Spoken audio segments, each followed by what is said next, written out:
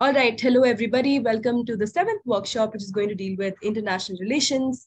The scope of international relations is obviously World War, because World War essentially led to a lot of institutions coming up, but then also the development of international law came up just after World War significantly, and people started not just recognizing it, but also were obliged towards it, because before that, people had laws, international treaties were there, but then there wasn't essentially a proper law-abiding mechanism that existed, and therefore a lot of wars and conflicts still used to exist.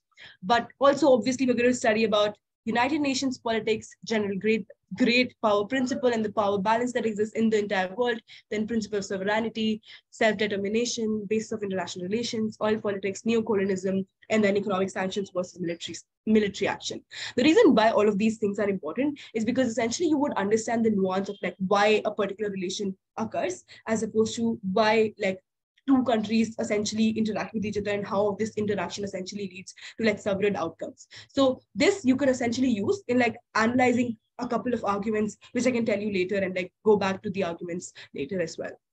But starting from what exactly happened in World War I, is we all know that it led to deaths and sufferings. A lot of people died. 1.7 crore people died. And I'm guessing that all of the times, the idea that deaths are always underrepresented and underreported. So I'm guessing 1.7 is the underrepresented data about how many people actually died in World War I.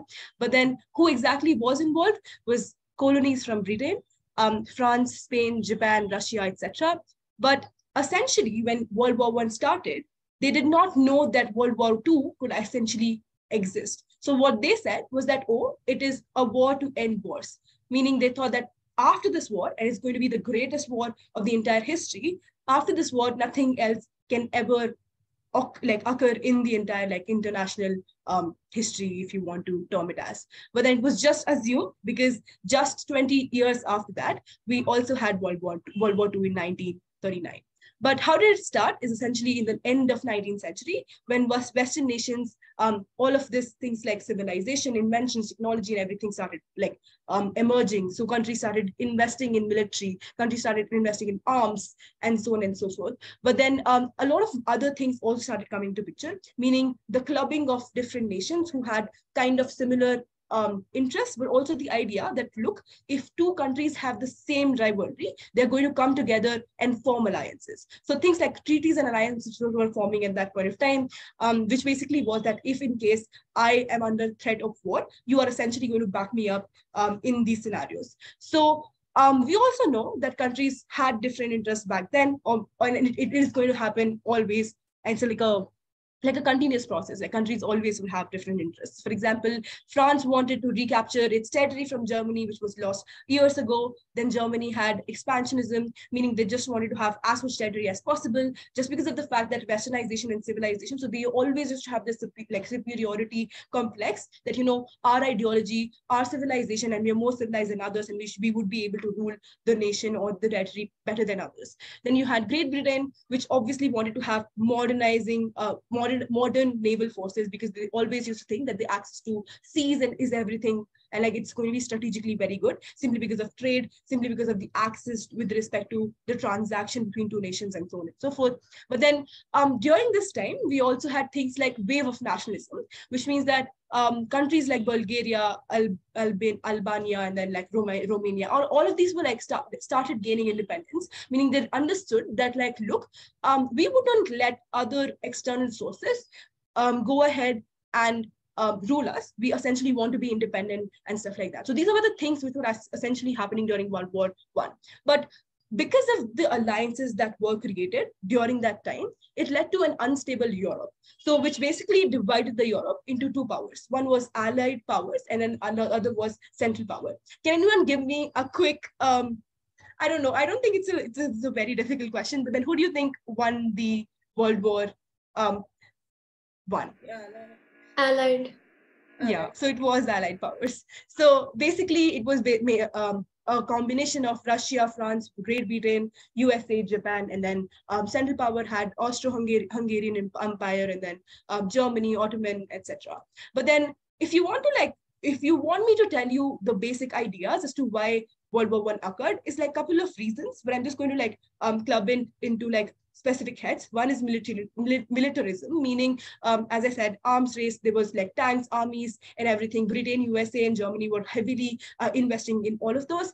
Secondly, Europe alliances formed. I think I already told you that a large number of alliances, triple alliances, all of that were being formed. Then you had imperialism, meaning they wanted to expand their territory, they wanted to expand their colonies. So for example, a large number of interest conflicts happened between Europe simply because they thought that, Africa is a very good like continent to essentially explore, but also there were a large number of diamond mines which were coming up in the African region. So they were like, who essentially is going to be able to like colonize these nations and stuff like that. So there were different differences between these nations, but also this entire race that who would be able to colonize these nations simply because they would be able to exploit more resources, but they also realized that economic superpower or like economic capability is essentially going to help them a lot. And again, wave of nationalism, and I think I already told you about that.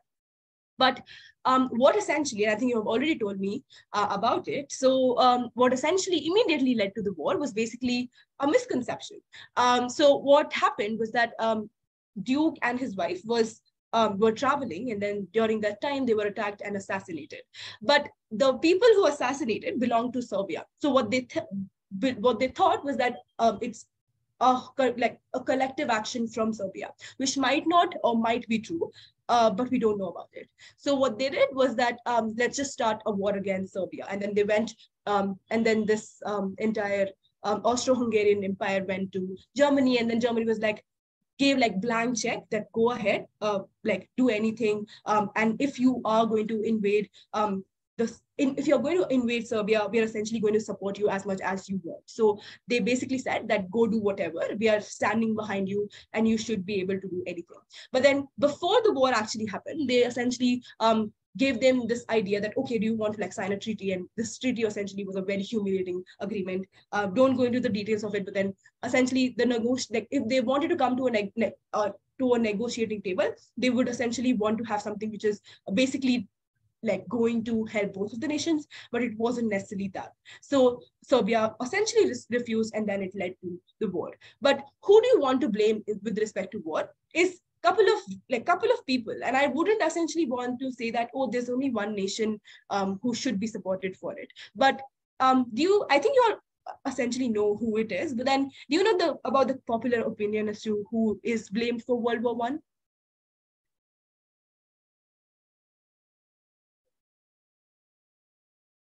Which particular nation? I think you have already told me about it when you were talking about it. I think it's Germany. Yeah, it's Germany. So everybody like stood against Germany collectively, and they said that, Germany is the one who is responsible for the war. However, Germany just supported Austria. But the problem is that because Germany supported Austria, it essentially led to more mobilization of war, because the power that they had in terms of military, in terms of arms, tanks, etc., was much higher than others. So Austria obviously was the first aggressor. Russia was the first full-fledged mobilizer, and then you have the Greek, like Britain, because they supported France. But then again, I think the idea is so we had escalation of war, we had alliance system. War was inevitable because we thought that there was mutual suspicion. So even though there were treaties formed, they essentially did not trust each other, but they always used to be under the threat that, they're probably going to attack me someday. And again, we had things like German capitalists, because they had a lot of economic superiority, and they wanted to go ahead and establish that against France and Russia. But generally, I think nobody calculated that this conflict between two nations could essentially lead to a larger or much wider kind of conflict, because they always miscalculated that it's going to mobilize it to an extent which is going to be termed as World War One. So what did we learn in general through World War One is essentially that situations, and these are the things which we always and much often than not witness, things like power-hungry nations essentially want to have more ability to rule in terms of different places, regions, and also in terms of different territories.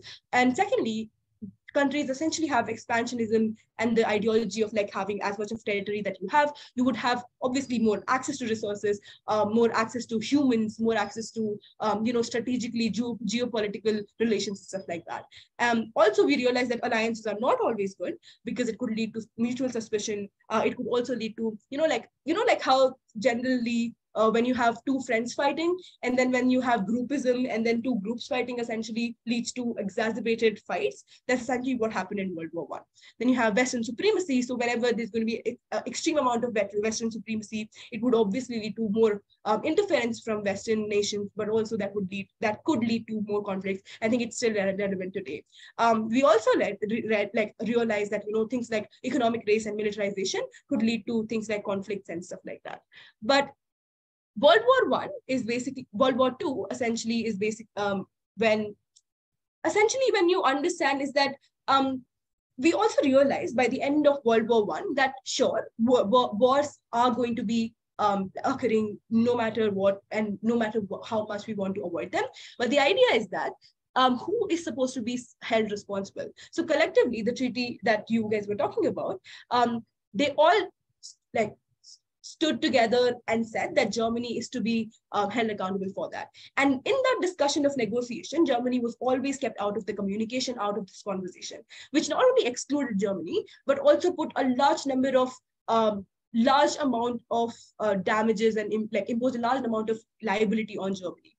The problem is Germany essentially surrendered because they didn't have a lot of resources. The resources were exhausting. They also realized that even though it's years of war, it essentially isn't going anywhere. And there were internal problems in Germany, shortage of food, so on and so forth. Basically, they weren't as powerful as they were in the initial times of the war, but also they miscalculated the idea that when you have full-blown war in the first go, it's probably going to lead to a very larger amount of outcomes, which never happens. So Germany realized that we don't have we don't have resources, but they obviously openly did not want to say that. But they said that, oh, listen, we are guilty about it, but then we aren't necessarily capable of paying you a lot of damages, obviously because of the same reasons that I stated, right? But what they said, but all of the countries decided that, look, Germany is supposed to give back all the territories that it initially acquired, and then be all of the nations which faced a lot of damages, it was largely punitive damage. It's not just oh, how much harm that has been done, just pay back that, but more than that. And therefore, so many restrictions essentially were imposed on Germany. But after some time, what happened was the Nazi party Hitler came into picture, and Hitler essentially hated the idea of this treaty and condoned it. But what happened after that is that there were two more, after 20 years of World War I, we had two more allies which were being formed. So one was Axis power, which was Germany, Italy, Japan. And then you had allied power, UK, France, USA, and Poland, Russia, China, Greece. I find it fascinating that Germany was able to capture France and Poland, even after existence of UK, USA, Russia, China, and Greece. That's one of the biggest thing that I think Hitler has done in his rule, which is obviously not to be appreciated. But then the idea is that a lot of European nations were essentially captured by Hitler. So it was Denmark, Norway, Belgium, Netherlands, so on and so forth, a lot of them, right? But the problem was, the biggest mistake in Hitler's life is that he went ahead and tried to capture Russia. Obviously, you cannot capture Russia. Now, going on, I think the idea, at the end, is that because of the Hitler's ideology and because of the Nazi ideology of killing a lot of Jews, I can't even stress upon the idea of how many people died because of Hitler. Is that 2 crores, more than 2 crores, but also in the World War II, more than military people, the civilians died because of World War. So understand World War and the atrocities of World War is much higher than you expect. And that's why it's condoned as much as possible, right? So Hitler essentially realized then that because of a large scale rebellions, large scale attacks from other nations and stuff like that, Hitler went ahead. Hitler's, he was narcissist. He cannot face the defeat. He cannot see somebody else executing him. Again, execution is something which happened after the World War II came to an end, because of the fact that a lot of military individuals who were responsible because of the state action were executed and were imposed the punishments and were imprisoned. That is a different story. But then Hitler committed suicide, after which Germany did not have anyone to rely on, which is why Germany surrendered against all of these nations. So, a lot of deaths, but essentially there was something which we learned as well. So negatives, I think we all understand what are the negatives of World War. But before that, I want to have a quick discussion of what do you think are the impacts of World War. So you can also repeat as to what I said, but your general understanding of what is the impact of war. It does not have to be only World War. It can be any war, any conflict. The commonest thing is that people die. Okay. Economic harm. I think at this point it was realized that the League of Nations wasn't a good enough organization to maintain international peace, so they obviously thought that a new organization like the UN has to be formed to maintain security and peace internationally. I also feel that during war, like when you see your country fighting a war and actively winning, there is a sense of nationalism. So there is an increase in the sense of that your country is fighting a war for the good of the people, etc. Loss of resources. Okay. The argument of nationalism can also be flipped, saying that the country that loses also, faces a lot of repression, and that's why it leads to a lot of resentment. Anything else? What do you think is happening right now? Do you think war only impacts military, or do you think war only impacts the two nations which are involved in war? Let's just take the example of Russia and Ukraine. Probably trade then. Yeah.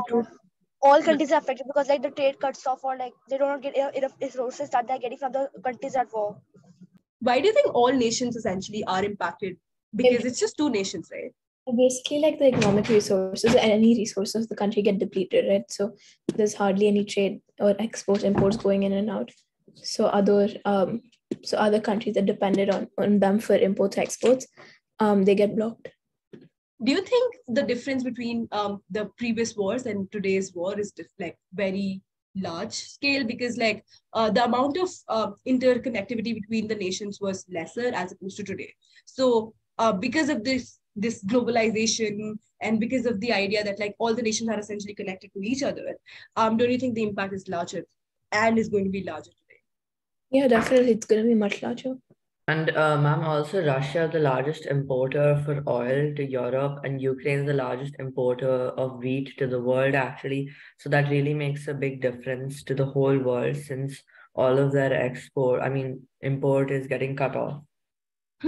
But more than that, I did read somewhere that the way international politics has been impacted by globalization is that there's obviously a tendency of states to actually want their own benefit, to want their own protection. But the moment they see any threat by any particular state, even if it's not towards them, they immediately try to strengthen themselves. So probably just so that you're trying to restrict yourself from the global market. So probably India's response to the Russia-Ukrainian crisis, just to impose more tariffs, just to ensure that there's no export of wheat from this country, to manage inflation in our own country, which means that you become much more restricted and you end up creating a much more hostile environment at large. So probably the situation post the Gulf War back in 1960s, I guess. Yeah, 1960s.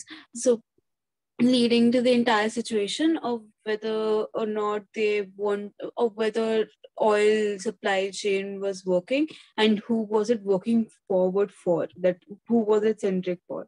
So was it the United States, or was it UK, or was it Russia, or was it neither of them? It was just the Middle Eastern states fighting. Fair enough. Anything else? Also, it was other economic prices are raising because Ukraine and Russia is a large exporter of oil. So it was still having a trade with India, but the prices of oil in other what can you say, that in the market were raising higher, they were raising.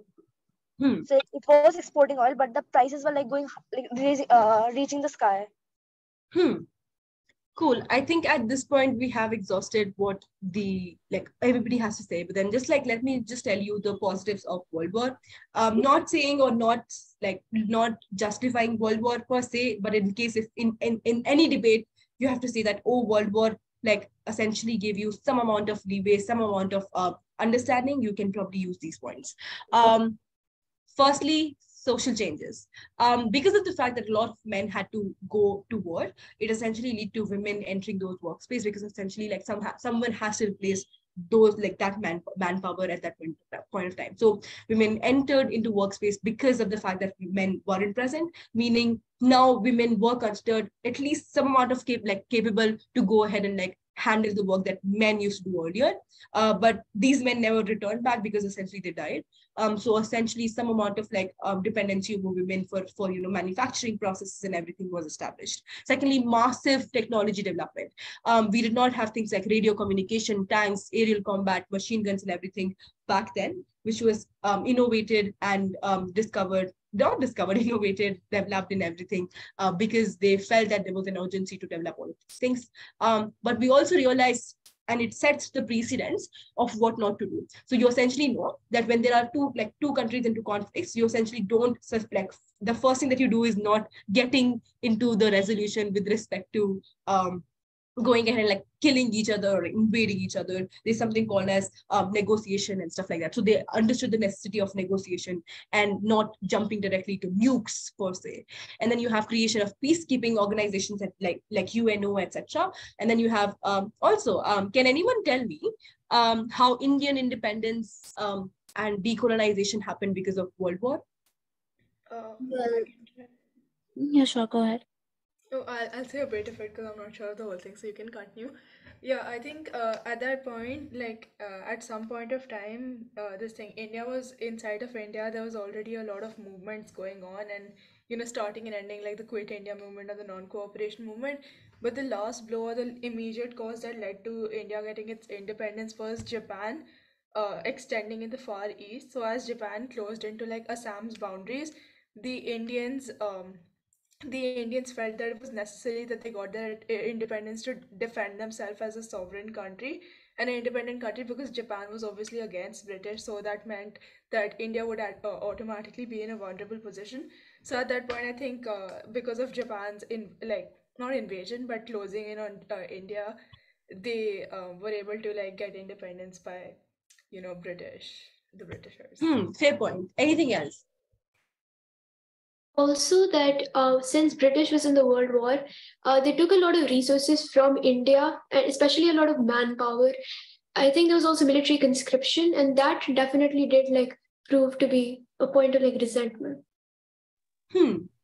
Further, yeah, I think further on that, while we do learn this in our history chapters as well, there was this certain sort of dominance that Britain had over the trade with Japan and India, specifically in regards to raw materials like cotton, with Britain using it for their Manchester companies, etc.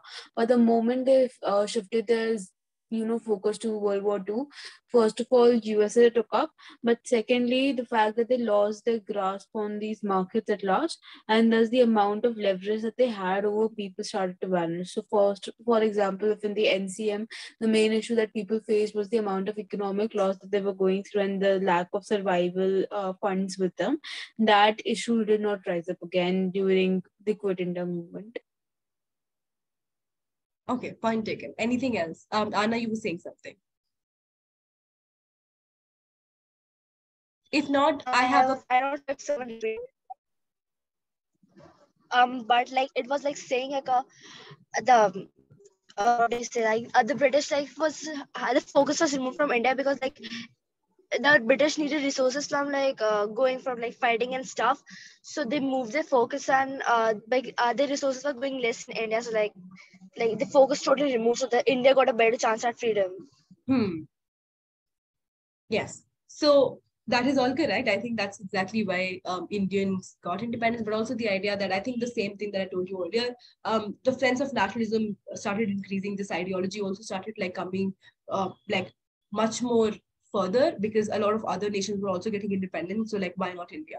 But then secondly, I think importance of sovereignty was also increased because people started realizing that if we aren't going to protect our own territory, who would essentially do it? But also the fact that because a lot of territories were colonized enough, I think they realized that, we don't want external impact towards our internal affairs and stuff like that. So importance of sovereignty was also something which is highlighted by the World War.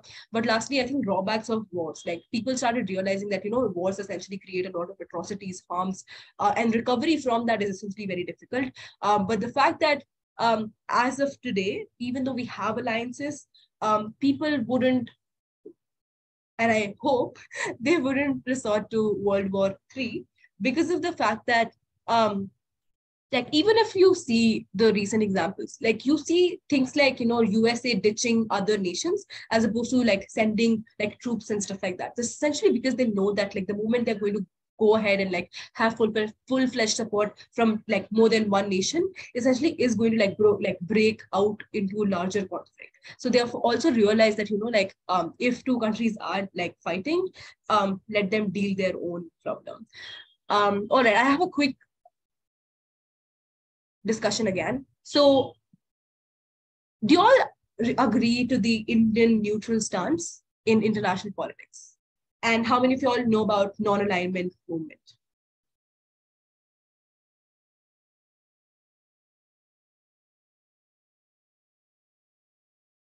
Giving you like the latest example, and it's not, so the non-alignment movement, the sense, okay, Snape, go on.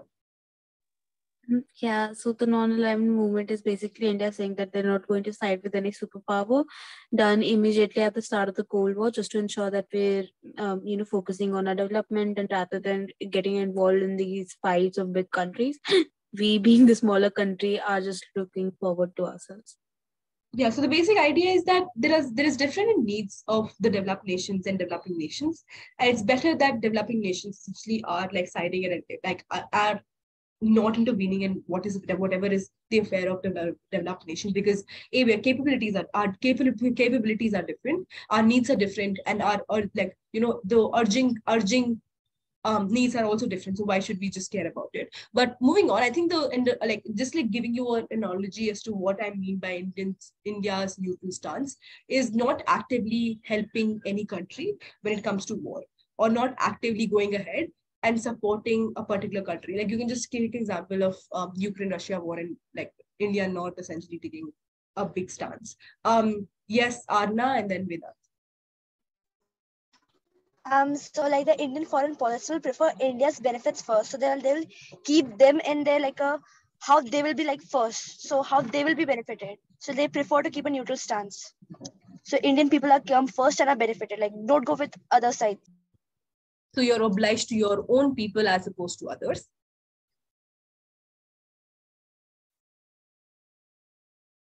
Yeah. Yes, Vedant. Also, I feel that India has a really huge economy in today's world, and therefore, like, it's siding. Okay, I cannot hear you. I cannot hear you anything. I cannot hear anything.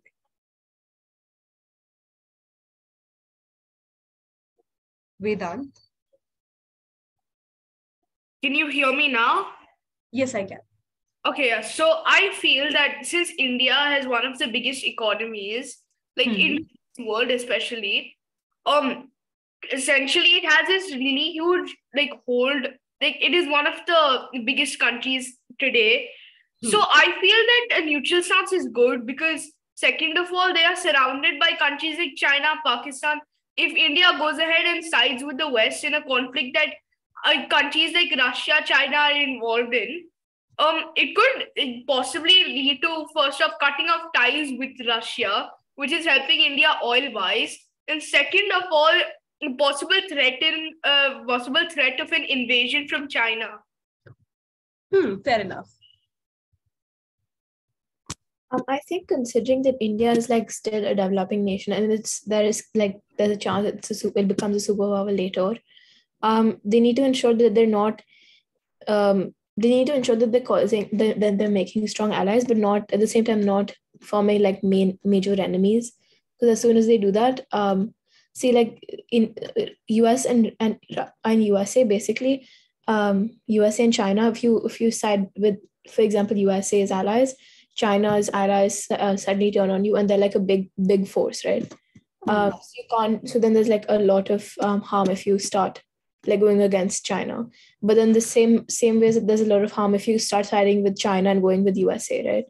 So right now, as India being a developing nation, you need to they need to gather forces, right? Later they can pick a stance, but right now they need to get enough resources from both sort of like allies or both powers of the world.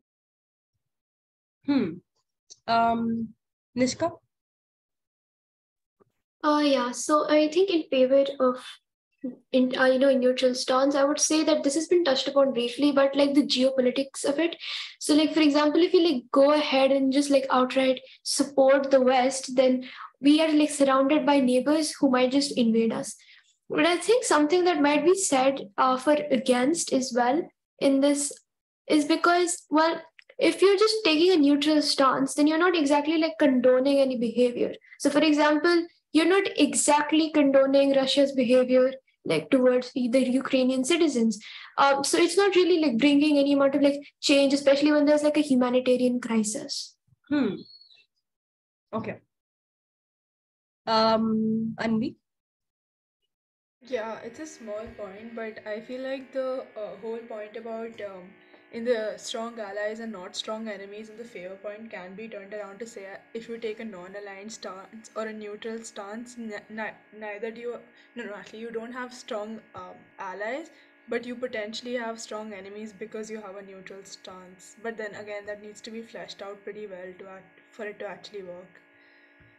Yeah, so like essentially the countries who were helping you economically before or like militarily or anyway, they're going to be the feeling of them not being supported essentially means that you aren't like extending the trade into the kind of like support they actually want, and essentially can lead to like loss of ally in of itself. Yeah, it's like a very ambiguous state that you're in. It's like uneasy peace, and it's not dependable. So, yep. Snake. Right. For against, because I do think there's a lot of favor covered. I have this analogy wherein I believe that the issue with neutrality is that when can you be neutral, or what is the capacity of a person to be neutral? Because if you have that much amount of an impact that any policy of yours, any trade agreement is actually deciding the outcome of a war, or aiding one country and let's say delegitimizing the very economic situation of one country, then you can't exactly say that you're neutral. For example, in the Russian-Ukrainian conflict, obviously at the face of it, S. Shankar would go ahead and say that, hey, look, we're neutral, we do not want this war to continue. But the moment you allow oil from Russia coming into India, even irrespective of all the tariffs, of all the sanctions that have been imposed by the West, then it does show the fact that, hey, you're trying to aid Russia. But what does Russia want out of India right now is not weapons, because they obviously have that much amount of weapons present. They just want some sort of an economic foothold to stand upon to make sure that their economy is not crippling down because of the war. That much you've already provided. So neutrality for a country like India is not like possible at this current point, because irrespective of what you do, even in the Israel-Palestinian issue, if you just go ahead and vote neutral, you are hating Israel, you are making sure that Palestine is not a state, and that in itself is enough till some extent, right? But I do think that if you're trying to be much more neutral in the future, or if you're trying to, let's say, go up ahead with the idea of India being neutral, then there's this new idea coming from the government that we're not neutral, we're just multi-aligned with the neighbors, with you coming ahead and making agreements with Nepal as well as Sri Lanka as well as other countries. I then think that it's important to understand that India's interests are where India's interests are fulfilled through a cordial relationship with everyone. And that is not neutrality, but yet that ensures that India's foothold in the global power is present over there. But then again, one point for favor as well, that if this is the case, right, that if, multi-alignment is not neutrality, but yet making sure that India's foothold is present everywhere, we think that then again, the idea of neutrality provides you a different kind of power also, right? So have you ever been in a room wherein there are two parties fighting each other, and then there's this one neutral person? That neutral person can literally decide this entire debate. the amount of leverage that you automatically get by being neutral in the global scenario as well, by you being listened to and you being the decider vote, irrespective of whatever, whether or not you are the decider vote, you still get people after you. This looks like people just the West just coming after India to convince you, or Russia coming to India to convince us. This then provides you some space in the global power as well. Fair enough. Vedant, do you have anything? No. Okay. Cool. So what I feel in terms of against is, because I think there are less points than against, that when who essentially chooses to be neutral is a very safe stance, like, because you are scared of like one country essentially either backlashing you or like going against you. And that's exactly the entire point of favor. The point at which India feels that they have some amount of stance, and stance is being taken by a country which is powerful, and it essentially proves the narrative, or essentially like provides the narrative that, you know what, India has the capability to go ahead and take a stance. But secondly, it gives more clarity, right? The more clarity in terms of relations you have, in terms of international relations, the better relations you are going to form, insofar as like you are able to give the clear imposition as to who you are, like who you want to support, but also like the fact that you can't be friends with everyone. So the fact that multinational friendship and everything, and like you being able to have a space and everything, doesn't necessarily like pan out as much, because friends of everyone, like a friend of everyone is not a friend of anyone, is basically what I'm trying to say. But you know, like again, this idea of humanitarian crisis can be like built upon a lot more, saying that India at this point has to take stance, and you know, it is essentially going to make sure that, you know, there are some things which are like just the fact that, you know, there are some principles that India essentially like focuses and also like promotes, right, things like peace and everything, right? So if that is the case, if India is going to go ahead and like say that, oh, whatever Russia is doing essentially goes against the very ideologies of India, right? So as a nation, you should be able to like have a greater like front of telling as to what your ideologies are, and going ahead and supporting that in the larger picture. But going ahead and tell me this idea that like this house would commemorate the First World War. Tell me, what are the most obvious arguments from proposition?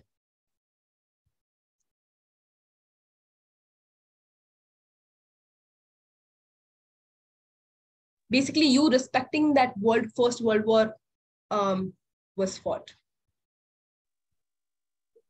Probably upon the fact that when you commemorate wars, you do not commemorate the fact that it was a war. You rather just say that, hey, look, there were people that died, and we respect the fact that they participated in it and they were ready to die for their country. So, for example, if you have a monument for Kargil, it doesn't mean that you said that, hey, look, we're so damn happy that Kargil happened. That's not what your point. Your point is that there were people that participated in it that died, and they require that much amount of remembrance. But also, on second thought, this can be easily countered by opposition, saying that, hey, if you really want respect towards these peoples and towards these people, take them as martyrs, respect them. You do not have to respect the idea of this war, right? That is just, I can go ahead and say that, look, First World War victims, and have an entire monument made. That doesn't equate to me commemorating First World War. So we'll first have to do a lot of characterization of what this actually means in the very first place. Cool. Anything else?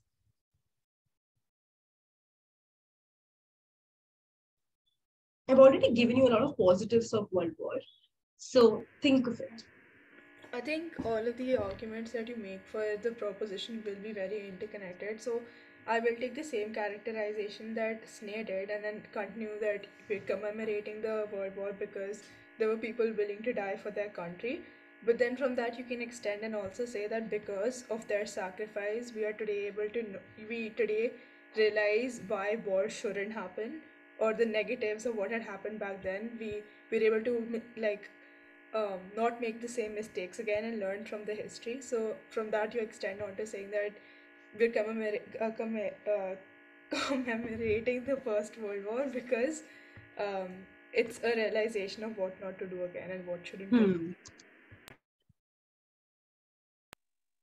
But I think just like a developing over this very point over whether or not we should learn from history and stuff like that, you can probably also add to the fact that the principles of First World War are being used in the current world the very same way characterized over why USA is not getting actively involved in the Russian-Ukrainian conflict by pushing in troops in Ukraine.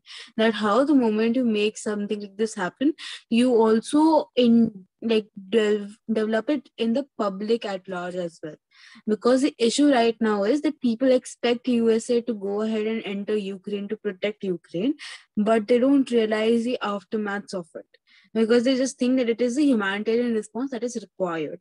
The moment that amount of realization comes in from the society at large, then even a chance of such an action happening in the future by any stupid leader that might be present as the president of the United States at large, which is highly likely seeing the current standards.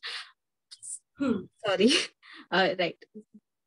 Understandably, it is not something that you want to even take a chance upon.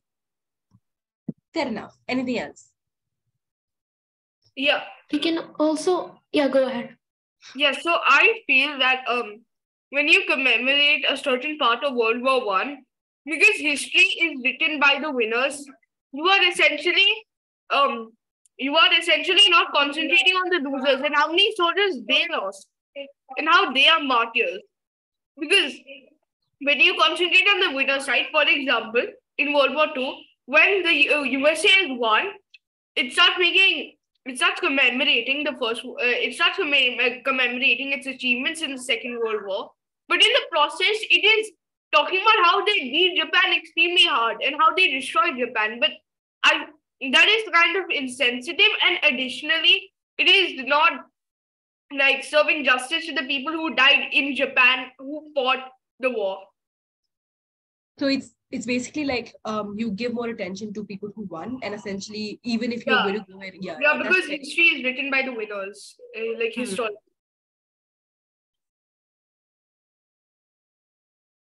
Yeah, I think another argument for proposition could be that after the First World War, we also had like the League of Nations.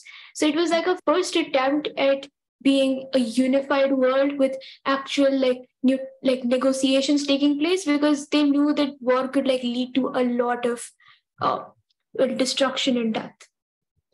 But wouldn't this also, this can be easily countered by saying that World War II still existed? So it did not, World War II. Right. But without the League of Nations being formed, we cannot exactly say whether this entire concept of an entire global world that was completely unified would have come up in the first place, right?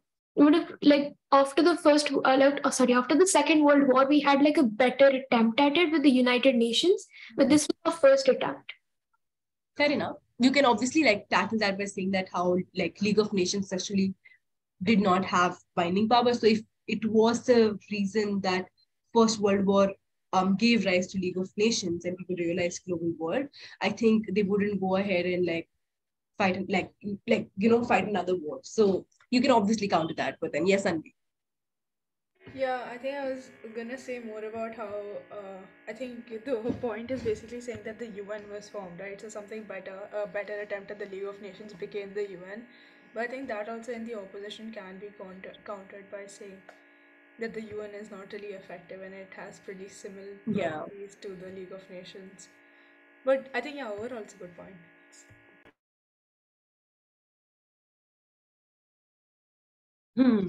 Snake. I just noticed this underlying presumption inside proposition, which I think we can develop much more upon and build up good cases for both sides, is that when you're trying to educate people to not do something or to, let's say, not fight wars or to understand the harms of wars, you do not need to glorify one, or you do not need to commemorate one that was fought in the very first place, right? Because why is this necessary for people to realize? You can just say that people die and that's all that they need to understand over why it need not be done, because mostly people are not humanitarian jerks that won't understand that why people should not die. Even in the sports of nationalism that people might have, that we're going to just kill ourselves for our country, we're going to fight this war to ensure the protection of our country. I think that it is already present in the minds of the government that there are better economic alternatives present. So till the moment that it goes into the minds of the government and till the moment it reaches to the minds of the people, I think it is good enough to understand that they won't opt for war, because war is always and never the first option to approach, right? Yeah. And even when it is basically provoked by an idea of intervention by one side. I mean, earlier it was the first thing to do, like use of force was the first. Yeah, but then now it is not. But yeah, I think on that, what do you think is the binary on opposition? So if you're not come up, I cannot pronounce that. So if you're not doing this, what are you going to do? I think rather than pushing forward the idea that, we're going to take this one war and push it as an example, we could just push forward the idea of, glorification of the army. But while you're glorifying the army, you do it in a certain manner, right? You do not glorify the army as people that died for you. Glorification of army can like bite you back by saying that, everything that in terms of, atrocities by army and how they, like went ahead and like performed a lot of humanitarian crisis is going to be also like legitimized. So I feel like the better way to go about it could be like condonation of First World War. You can do literally like you can have the same benefits of proposition and opposition by like doing that.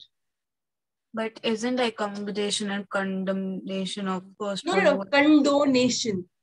Oh, all right. Yeah. All right, yeah. Yeah. Damn, see letter words in English. Yeah. So, okay, I think we should just like move forward. So we have realized there were a lot of positives which you can probably use. Going on to United Nations, I think we have already discussed about how League of Nations changed to the United Nations. League of Nations did not have a lot of like, so the 14 points of Woodrow Wilson weren't necessarily followed, but United Nations wide was formed. So the reason why I've written this, why United Nations was formed, is in any debate, if you have to characterize as to how United Nations looks like, or like what is the interest, or like what is as an actor United Nations should do, these are the things that you should probably highlight. Things like maintaining international peace and security, harmonious relations, basically cooperation between nations, improving living standards and human rights, essentially what United Nations should do. That's a different story as to what they do. So as an actor, what they should do is this. Going on as what UN has done. So I can give you a basic binary as to like how UN has failed and how UN has succeeded. So things like what UN has done is like a lot of things, but let's just like highlighting a few of them. Is like basically it helped 100 nations, more than 100 nations basically, to get independence, but also establishing the idea that like democracy is essentially very important, establishing the idea that free and fair elections should happen. Like as of now, more than 100 nations are getting like electoral assistance from United Nations. It has helped providing independence to many nations. UN also has this thing called preventive diplomacy, where they have like actively said that have come up with these treaties of like non-proliferation treaties and everything. So like the idea that like you shouldn't essentially use nukes and everything, disarmament treaties and stuff like that. There is a lot more things and a lot more incidences. So if you want to have a good matter in your speech, just like read this article, it's really beautiful. So you would know that, okay, these are the instances where UN has done good stuff. But why and where UN has failed is that UN could not prevent wars. Israel and Palestine war wasn't essentially like condoned by United Nations. Even if they tried to go ahead and pass a resolution into the Security Council, US used their veto power as usual. Even though like a lot of people sacrificed their homes, a lot of people died, nobody cared. Then Cambodian violence that existed, a lot of human rights violation happened, but then again it was ignored by United Nations. Somali war attacked by UN officers. So UN officers went ahead to establish good amount of peace missions and everything, but then they were attacked by the Somali government and all that. So a lot of peacekeeping missions, even though they go ahead and try to do it, essentially failed. Navya, do you want to say something? Yeah. So for example, in a crisis, for example, like Russia, Ukraine, what if US uses its veto power to say something, and Russia again uses their veto power? No, so that's not how it works. So it's basically like if I say that we condone the idea that like Russia is invading in China, in Ukraine, veto is basically even if one person is against it out of the 5 nations, it is going to be considered. So there's no counter veto to that. So one veto is basically against the entire. So China, France, Russia, and United States, United Kingdoms, and all of these have the permanent membership and they have the veto power. So let's say, and that's what happened, right? So in the Ukraine-Russia thingy, Russia obviously vetoed, because why would anyone say that, I want to hold myself accountable? So basically, like a lot of like internal politics is actually happening. So there's a lot of unfair use of veto power. So in the Iraq invasion, obviously because it was led by US vetoed the resolution, and any kind of action that United Security Council wants to take. Again, Syrian war, Russia war, vetoed. So basically, like the idea is that the existence of veto power in of itself is like a counter to having the democratic understanding of what United Nations essentially stands for. You can obviously go ahead and read this article as well. It's really amazing. It tells how 12 reasons why United Nations has failed. But the other problems in the United Nations is basically one, permanent members, like 5 members that I've talked to you about. Basically, it like proves the idea that five nations in the world are bigger than others, but world is bigger than 5 nations. That's problematic. So a lot of actions by these nations gets unchecked, meaning like all of these are actually nuclear like superpowers. So like things like there's a debate about like how a non-nuclear nation should also be a part of like a member country of the permanent members, which obviously I don't know when it will happen, but it won't happen any soon.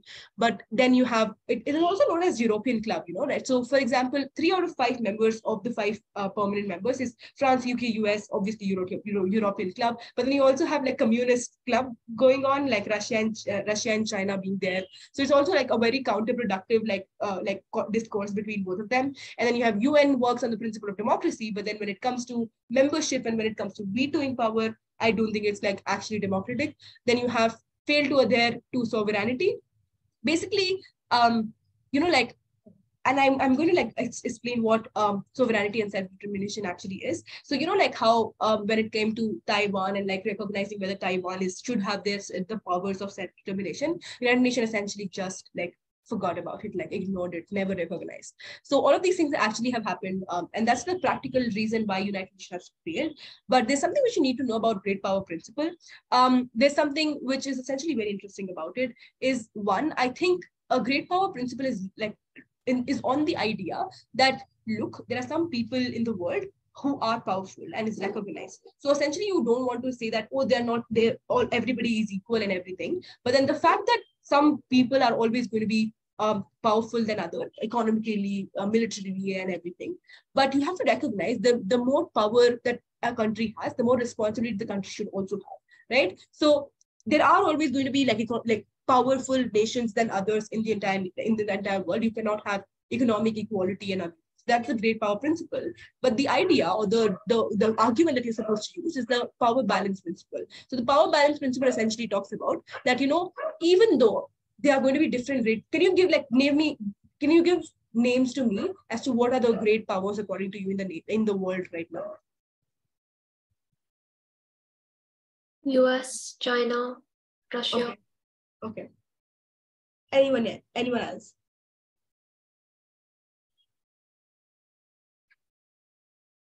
Navya, do you want to say something? I think right now it's mainly just like Russia, Ukraine. Russia would probably be one of the powers. Yeah.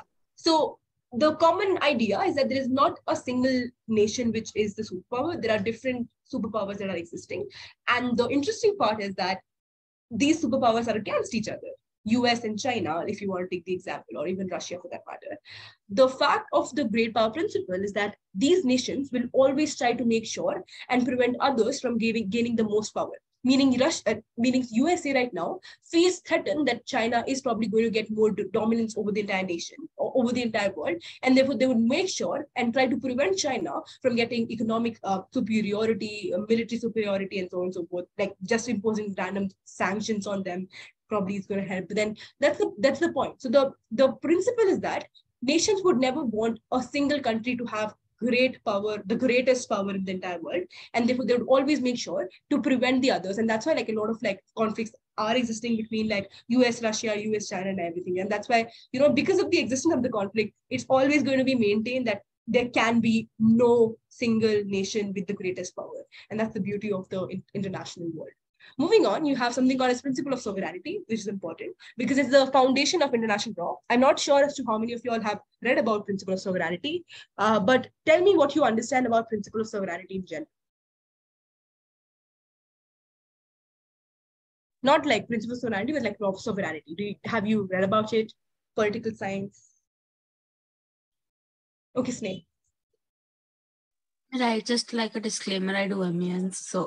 In the UN Charter, Article 2, Clause 4 just states that you cannot invade into the territorial integrity of a particular nation, which simply means that you should not indulge yourself into some other person's domestic matters.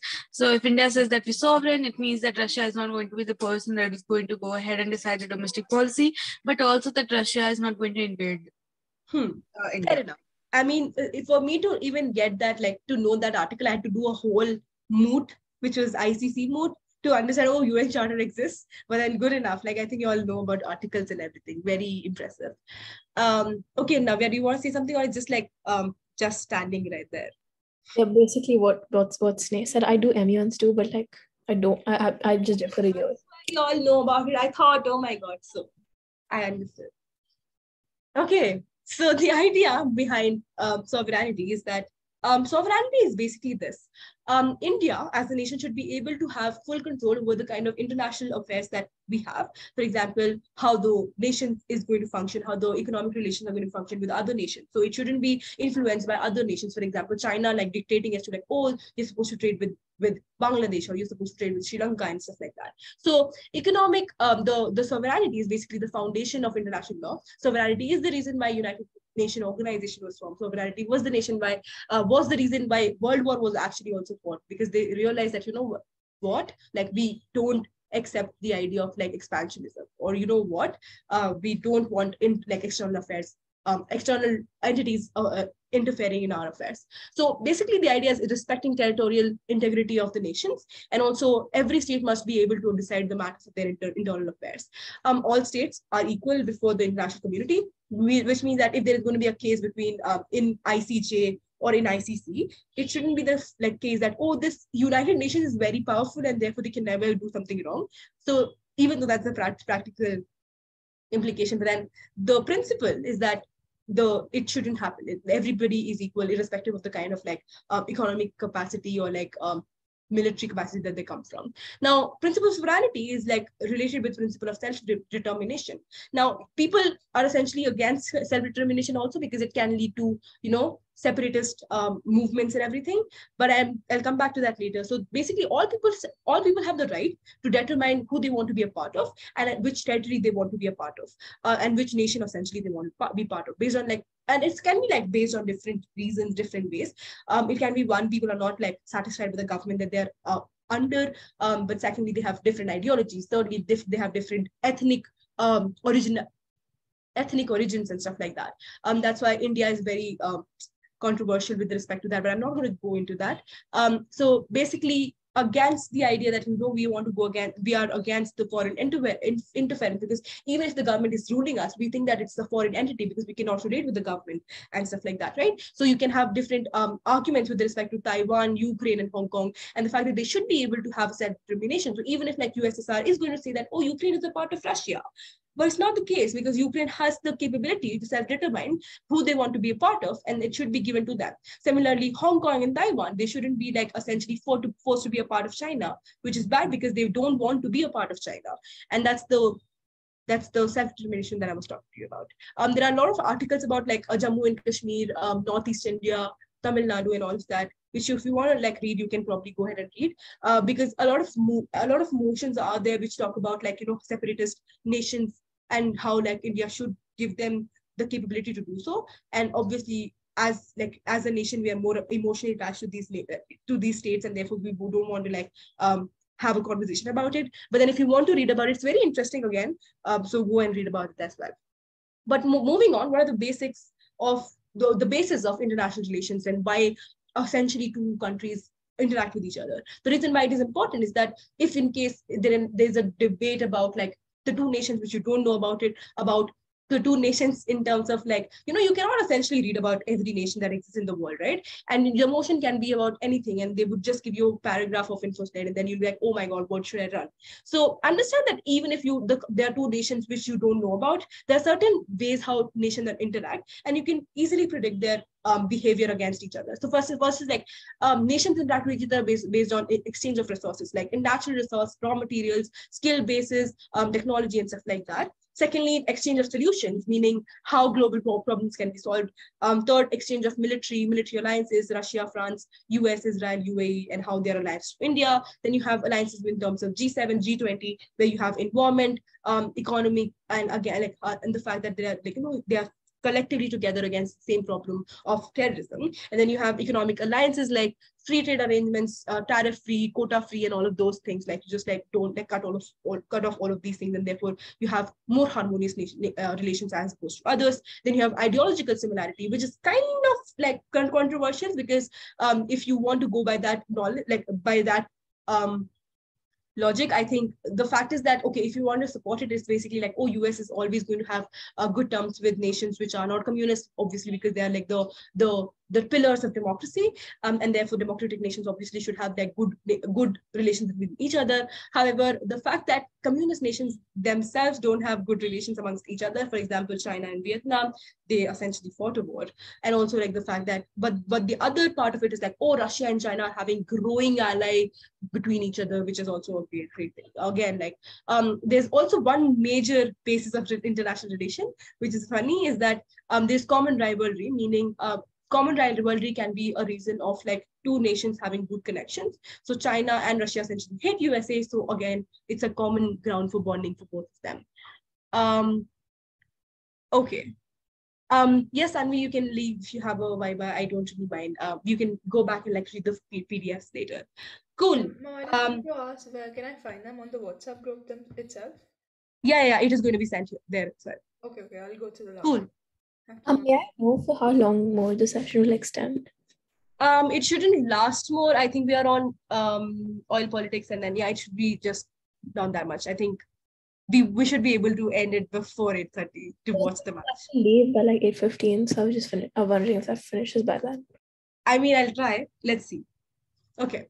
Then you have oil politics, which is essentially a very important thing. So I'm just going to give you a TLDR of what oil politics is that oil is extremely important as a resource because it essentially controls a lot of things. Oil controls war simply because the military ability is also impacted by oil because, crude oil can be used in a lot of equipments and stuff like that. So basically, that's very important. The second thing is that oil is also very important because it is dependent. A lot of manufacturing industries are dependent on it. Automobile industry and everything. So a lot of things, basically just that. So even if you say that, a large number of cars are going to go electric cars, you cannot essentially say that because even electric cars use crude oil because they want lubricators and everything. So that is also very, very important idea. So the reason why oil politics exists is because there is growing understanding of like the dependence of like crude oil, and specifically before, because there was invention of automobile industries and everything. But then now I think you can just debate upon that later. But then like the fact is that Western nations were very, very much interested in like oil and where are the mines and everything, how can we get it and everything. So all of this was very interesting for them, and therefore they started like exploring different nations and like trying to understand where they are. So they came up with the idea that, so initially it was just USA, Russia, but then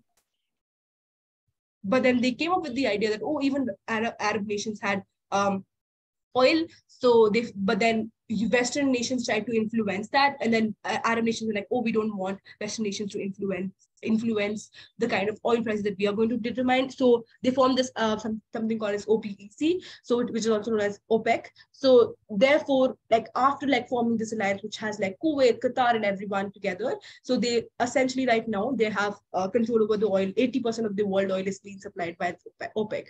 Now the point is that oil essentially impacts a lot of like politics because of the very fact that like the very fact that I told you, like it impacts economy of nation, the returns that the nation is going to get.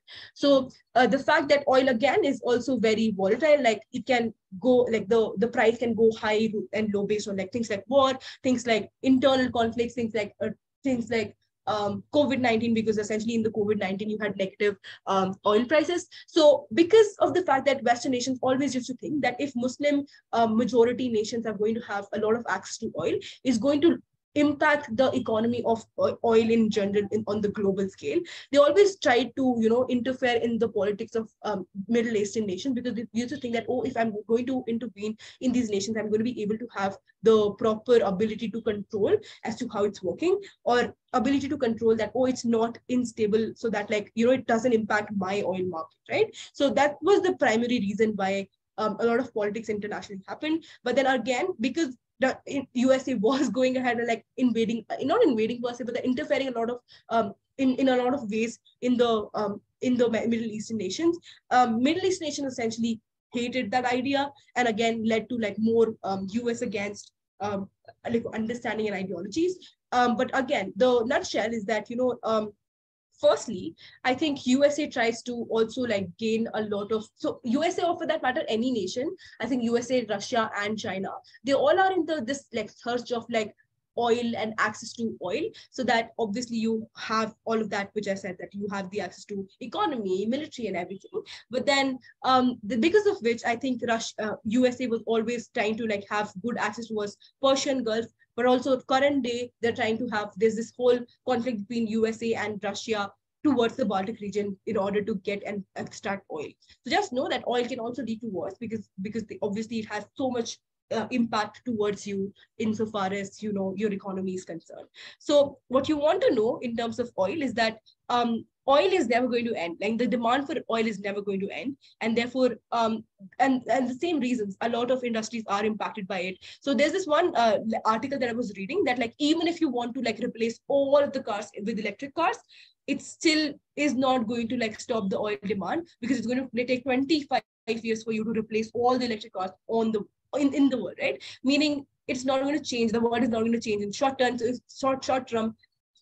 So if anyone in the debate says that, oh, there's global crisis for oil demand, so just tell them that no, that's not true. A lot of like industries are dependent on it. I think I've given you full like crude oil, bedding, carpets, computers, packaging, curtains, everything is dependent on oil. Moving on, I think obviously you can read this article about why oil politics exists and why it is problematic. Go on if you want to know more about it. Then neocolonialism, I think this is something which you all probably know about. I think it's basically indirect way of getting control or influence on other nations, basically mostly developed nations, because it's also a very good, very huge like rat race between these nations, that, oh, who is going to be able to have the most impact over these, like the developing nations and underdeveloped nations. So they essentially do it by financial and trade policies. Just a second, I'll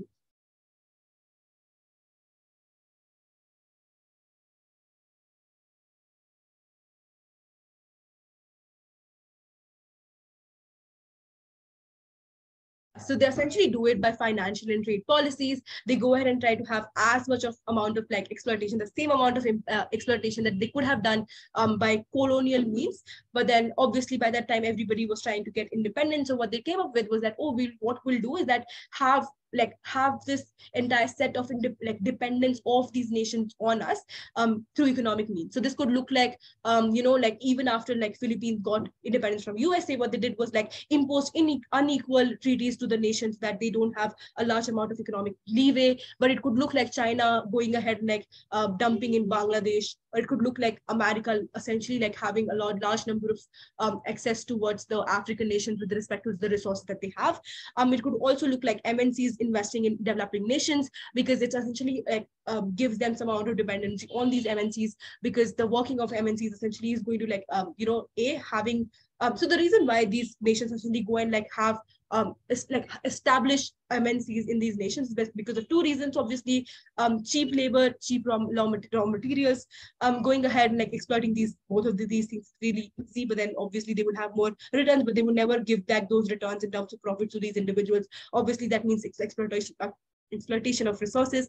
But there's a common argument that is there, which means that IMF is also a way of neocolonialism, because it gives out loan and it traps you in terms of the cycle of loans, which means that if you don't pay, you're in the debt trap, and therefore you would have to pay more interest, and that's problematic. Moving on, I think we know what neocolonialism is. Now, moving on to the climate change and why it is the difficult. So I think that the basic idea, and I think it's very clear, is that US, Russia, China are the biggest like contributors towards climate change and CO2 emissions. But the fact is that like it's not just like the nations who are essentially contributing the most, are impacted the most. I think the South, the global South, is impacted the most with respect to climate change. High sea levels, or like high level of like greenhouse gases emission, and increased temperature and stuff like that, impact in terms of like lack of healthy water, tropical diseases and everything. So it's basically has become very difficult for even the nations who don't contribute towards like climate change. So for example, Maldives is essentially like, if in case if we continue to do what we're doing, essentially is going to lead to like Maldives essentially like being eaten up by floods. So that's problematic. So the idea is like, even if like countries want to stop climate change and they want to like combat that, I think it's not possible because of two reasons. One is economic reason, because green tech and everything is very inaccessible. It essentially is of very high cost. So like it's easier because countries have been able to use conventional sources of energies. So it's oil based. It's difficult to replace oil based like energies to sustainable energies, and in order to get alternative forms of energies, you have to have good R&D, good investment, which developing nations actually don't have. But secondly, affordability toward the like sustainable development is also very less, which means that in general it's very difficult for developing nations to be able to adapt to these technologies and adapt to these ways. But secondly, political reasons. I think like it's this general idea that USA and China tries to go ahead and like blame other nations and developing nations that, oh, what, we are like sustainable, others are not. So this blame game is continuously going ahead and like trying to blame developing nations for the things that they have done. And also the fact that, it's very problematic because developed nations till now have been able to exploit the resources and were able to develop themselves simply because they were able to use those resources. However, because developing nations are now doing it, and because they aren't on the equal footing, now developed nations have the leeway to go ahead and call them out and say that, oh, you know what, stop like using resources and stop exploiting resources, go ahead and have sustainable forms of energy, because it asks them to like invest more, and it's so much of like a high cost, which means that developing nations don't have the ability to go ahead and do so. So this Western shifting blame on developing nations always exists. And then secondly, you have this thing called Western nations going ahead and exploiting resources. So a lot of outsourcing of developed nations from developing nations happens in terms of resources, which means you don't have to extract your own resources. You go ahead and like extract the resources from developing nations, meaning again climate change. But then secondly, you also go ahead and like dump a lot of like garbage in these nations. So that's problematic. But before I go on to the last slide, I want to have this discussion and then we'll try to end it. So what do you guys think about this house believes that developed economies should halt or reverse economic growth as a solution to climate change?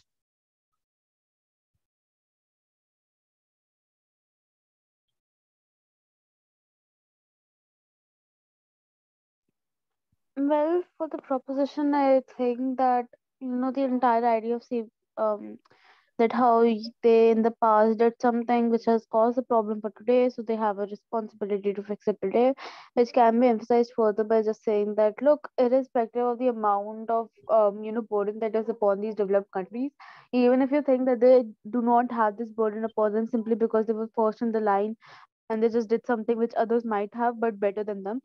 So in this scenario also, the issue is that they have the power to mend this particular issue, and that even for themselves they need to make sure that this world exists in the future, and to ensure that climate change isn't exactly hurting them as well or hurting their trade routes. This is just a small precautionary investment. So rather than to look at it like reversing economic development, we think that is stagnating economic development at best for these countries. Do you all, can anyone tell me what is the principle that is applicable here? Which principle?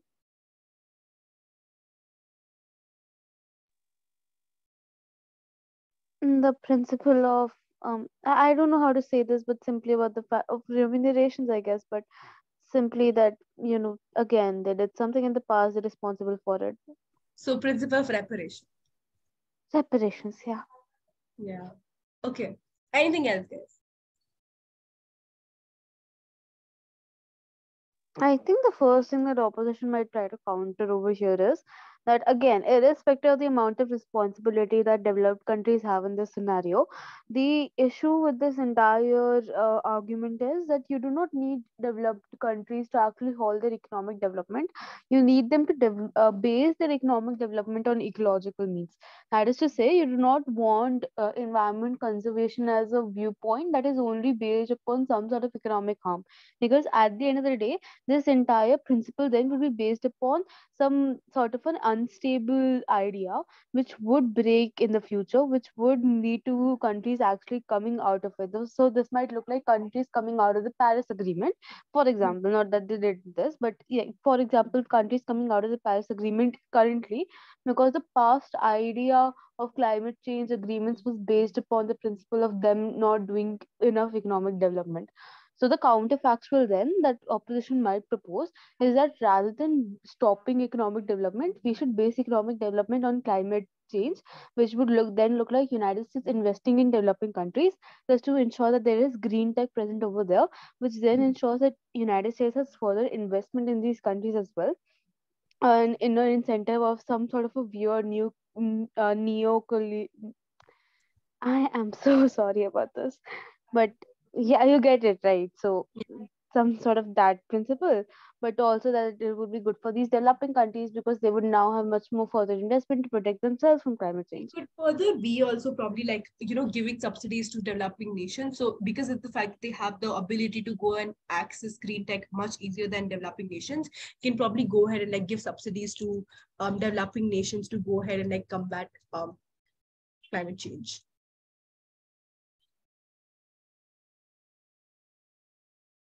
Okay, anything else, Vedant, Navya?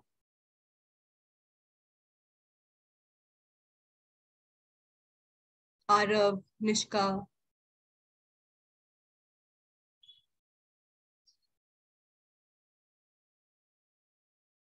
I have no point. Okay. Okay, so I think I'll just like quickly go and like finish the last slide and then the last discussion. So I think there is this general misconception about military sanctions and military actions and economic sanctions. So the fact is that the only difference between, and that's my opinion, is that the only difference between military action and economic sanction is direct and indirect killing. The fact that economic sanctions essentially are like also do a large scale harm, because people think that, oh, if it is economy, how large can it be, like can be the impact? But that's wrong, because you think that if military is involved, oh, like people are going to die because army is involved and stuff like that. But that's essentially also the case with economic sanctions as well, because that's a common debate that exists, like military sanctions as opposed to economic sanctions. So people think that economic sanctions are more acceptable than invading and bombing nations, which is fair. However, why and how economic sanctions essentially work is that you essentially want to like influence foreign policy of one nation. So it could look like, a particular nation is stealing IPR, they're devaluing their currency so that, they can increase their exports. So you want to punish that, and therefore you want to change their foreign policy and you want to target a particular government, and therefore you go ahead and impose in economic sanctions. So this could look like limiting exports, imports, transfer of money, but also no investment in these nations. It can be two ways. It can be like unilateral or it can be multilateral. Unilateral economic sanctions don't really work a lot, because again, the same reason that we have already talked to me about is that, there is interconnectivity between the world. So if one country stops trading with the other nation, it shouldn't essentially like harm them.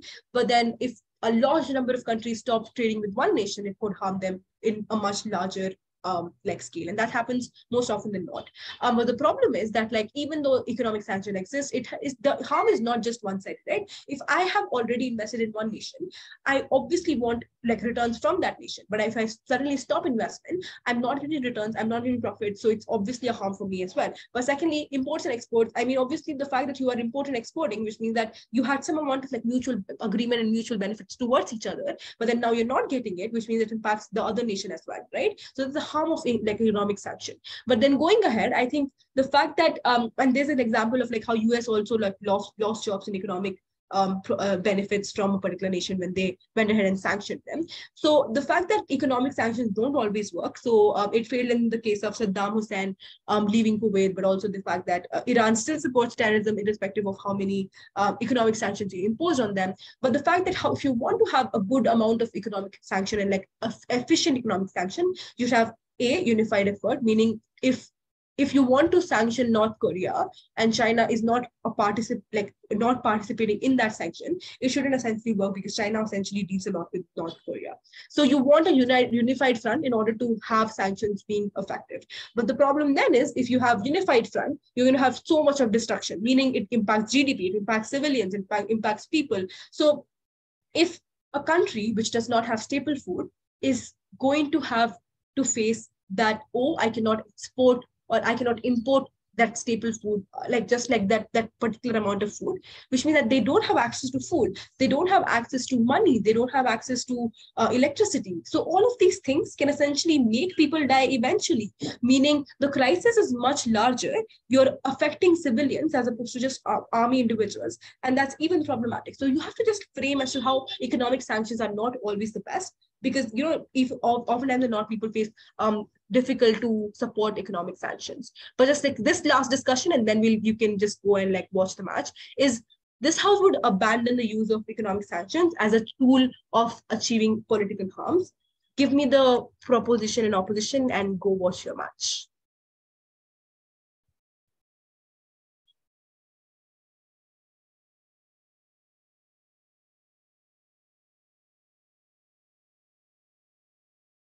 An argument that proposition would run is that it is quite hard for like a lot of countries to agree on a multilateral economic sanction in the first place because of the differing ideologies. And if it's always unilateral, then it actually doesn't have that much effect on the target country. Very good. I think the first opposition argument then would be on the principle that if you're trying to involve much more smaller countries into this entire issue, if you're able to, if your main aim is to ensure much more political involvement of smaller countries like Ghana, etc., note that even in both the alternatives, you'll not be able to achieve that. That is to say that irrespective of economic sanctions, they'll not be able to militarily act also. And though this might not be a binary, we think that the influence of a particular country in regards to global power is proportional to the amount of resources that they have, or the amount of developed resources that they have, and this might then put them on a backhold in anything. So this is not achievable at any point of time, and that is why blocs such as United Nations are present, just to ensure that they're able to create a political usage of their voice. And we think that that in itself is enough for the current moment to ensure some involvement from their side. Wait, so the nutshell of the argument is? Yeah, the nutshell of the argument is that irrespective of whatever you do, small countries are not going to get involved in the global phase. Okay, so they're never going to, then I'm going to impose economic sanctions on other nations. Yeah, it was like an opposition argument actually.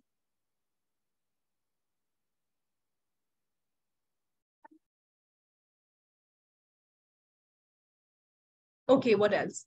Something for opposition then. Yeah, that's what I was trying to tell you. This entire small country argument was for the opposition. How come?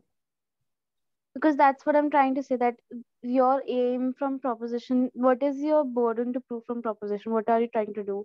You're saying that you would abandon economic sanctions, and you are saying then that small nations would never be able to impose like sanctions. So isn't it like for proposition? Right. What I'm trying to establish over here is that economic sanctions still can be imposed through some sort of political measure. That is to say, a small nation can make a large nation do this. This might look like the African bloc asking United States to do something. That is still possible, and that still holds some amount of political leverage and does require them to have a political leverage. On the other side, though, irrespective of, like, let's say, no economic sanctions being present, any alternative would not provide smaller nations a stand or a space to actually function on. If there is no economic sanction, they can't do anything else. Exactly, because like they don't have economic power, they don't have any power. Simply saying that. But I think you can still use it on propositions the way how I have like put it, in my opinion. So what you can do is that I think the framing then could look like, these developing nations have, better resources, and they at least have the ability to go ahead and say that, look, we wouldn't give you the exports to these resources. Can we then also argue that developing countries then have a higher leverage on side proposition simply because of the fact that developed countries would want to listen to them in some scenarios? So, like, we do not think that in the absence of economic sanctions, military actions are going to be the go-to method. It's most probably going to be political boycott, and in that political boycott, there is a likelihood of the smaller nations being able to create blocs. So, this might look like the African bloc or ASEAN or all these small Asian countries coming together, or South American countries, or this entire organization of South American countries coming together. So this, we think, then pushes over the idea of regional blocks. Okay. Anything else, Nishka, Vedant? But like furthering on, I'm really sorry, I'm interrupting again. But like furthering on the impact of this very argument, we can probably then say that this counters the over excessive power that is in the hands of a few countries right now. Because if you're basing yourself on only political power, then United States as a sole actor doesn't have that much amount of power, does it? Because United States currently has been able to base itself upon soft power and hard power. But in the absence of hard power that they have currently, this soft power doesn't exactly stand. So is the case with US, UK, France, Russia, China, because currently no country is so in love with these countries that they'll support them irrespective of the scenario, right? They're just like symbols of money currently. In the absence of money, they won't mean anything. Okay. Anything else? Opposition. I want arguments from opposition. Like why economic sanctions are better. I mean, just like you can just like say that, like, if not economic sanctions, what are you essentially doing? So the moment when you are abandoning it, what does it look like on opposition? We can then probably say that this entire principle of whether or not you're harming the government or the people of the government, that is to say that in this scenario wherein you start pushing, I'm sorry, am I audible? Yes, in the scenario. Yeah, in the scenario wherein you start to like not push economic sanctions, then even in the case of political boycott, or even in the case of military, let's say, interventions, etc., it does base itself upon the fact that the local population is going to suffer, whereas you can prevent this through targeted economic sanctions. That through targeted economic sanctions you're still able to, let's say, relieve the people, but in both the other scenarios you're not able to even do that. And then the involvement of large global organizations such as UN also fails, because UN was basing itself upon the idea of establishing peace, but these would then be used as the very organization that is creating disruption in the very first place. If they are used for political boycott, if they are used for a coordinated multilateral military response. Fair enough. Anything else?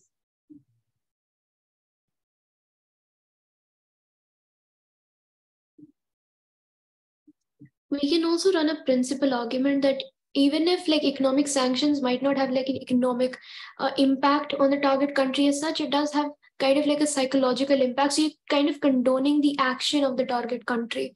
If you like remove economic sanctions, and you would be like just left with negotiations and diplomacy, and actually just like condoning the behavior on like the political front, and more often than not it would not lead to any changes, while there's like a more likelihood of more likelihood if there's something happening with economic sanctions. Yeah, so basically it's still punitive. Like even if it is punitive, it's still good because it's going to impose some amount of deterrence on these people, and that's what you want for these individuals to change their stance. And I think that's pretty much it for today. Cool. So thank you so much. If you have any questions, you can obviously always ask me, and then go back and read as much as you can. Tomorrow we are going to have international relations debate. Good luck.